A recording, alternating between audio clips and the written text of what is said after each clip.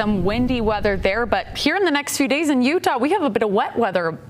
Yes, to look forward to. We'll check in with Alana for the latest. But honestly, Alana, I just want to kind of chat more about Kansas and get all the scientific stuff behind that. But we'll do that after the show, I guess. Well, I've got plenty of time for you, Emily, always. So you just let me know. We're booked. Devils, Dust Devils, all of it. The Dust Devils, we could talk about those. But we're going to talk about sunrise because it was gorgeous. And yes, winds is something we're going to be dealing with as we move into the middle of the week ahead of our next large storm system. But we have a few storms out there. Scott Taylor taking this gorgeous sunrise video. Tell me, that is not stunning. So the cloud cover to start the day, and it is still out there as we take the live view from daybreak, where we've had a few cells popping up over towards the west and south Jordan area, tracking along the Wasatch Front. Also seeing that in Utah County. As we look at the forewarn radar, shows you exactly what we're seeing. We jump down south where it's fairly quiet, but that flash flood warning holds until 6 p.m. for Wayne County. And in northern Utah, I'm going to get out of the way because plenty of lightning towards Duchesne, wet weather, including hail over Vernal, and southwestern Wyoming has plenty of activity. Quiet now, quieter along the Wasatch Front. Utah County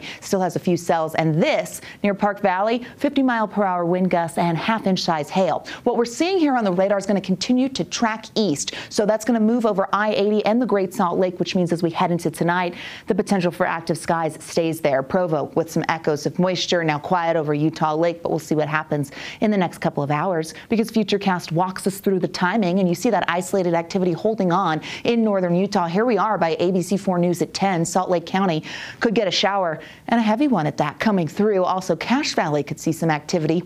Holding on with isolated activity there in central Utah for tonight. Storms, showers, this is all associated with a low pressure system sending energy our way. But a larger storm is going to take shape. We quiet as we head into the morning hours. Notice how cloud cover will be around for your Wednesday. Enjoy the warmth because we get some changes. Okay, this is really pretty. Chris Williams catching the Mount Nebo loop. Are you ready to feel like fall? Mother Nature is. We've got the leaves changing, and those temperatures will follow suit with this next storm system. Fall foliage bringing high color into the Wasatch, Mirror Lake Highway over the Uintas and the Central Mountains right now.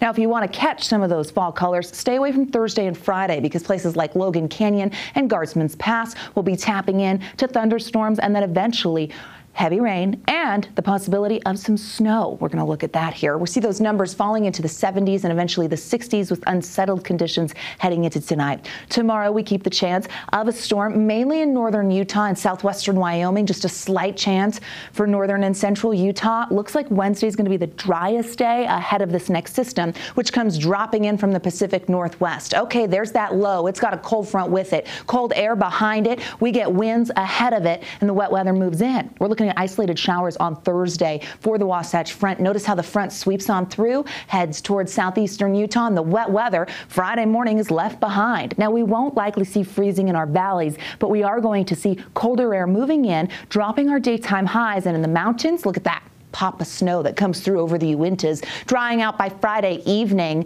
And then Saturday, we officially start fall. Snow accumulation model brings it to the Uintas. Here we are by Saturday at 5 p.m., which means we could see that precipitation above 9,000 feet, delivering some snow.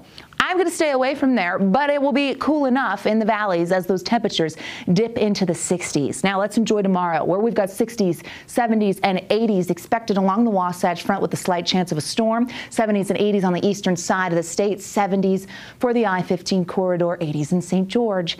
All right, Washington County, you'll be impacted by this storm, but not in the way of wet weather. It's going to be cooler temperatures with the upper 70s by Friday. It's going to be beautiful, officially starting the season on Saturday with low 80s.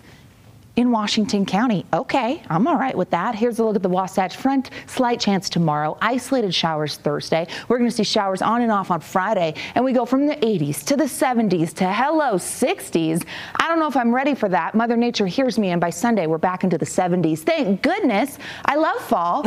I just need to be eased into it a little bit. But it's a big deal. We're seeing it on the 7-day now. It's coming. It's definitely here. And the change of season is on Saturday, so we're officially going to start autumn. And this is a fall-like system. No more monsoon moisture. This next storm pops down from the Pacific Northwest. Break out the sweater weather. Some exciting news. Thank you, Alana.